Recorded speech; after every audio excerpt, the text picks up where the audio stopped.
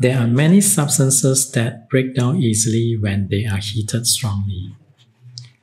For example, sugar breaks down when heated into water and carbon solid. Salt, such as copper-2 sulfate crystals, give off water and become powdery when heated. For such substances, evaporation to dryness is not a good method of separation. A more suitable method to use is crystallization. In this process, we do not heat the solution until totally dry. Instead, the solution is heated to boil off most of the water. Through this, a hot and a saturated solution is obtained.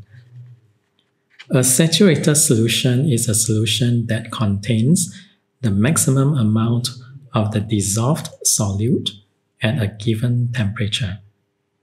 In this type of solution, if a solute is to be added continuously, then there will be no more of it that can dissolve in the solution. The saturated solution is then left to cool and to allow the formation of crystals.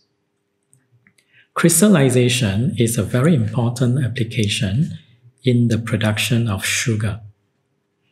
The sugar crystals can be obtained from the sugar cane by crystallization process. The process is also useful in the production of silicon. Silicon is the main component in the manufacturing of many electronic devices, such as computers, radio, telephones, and many other devices.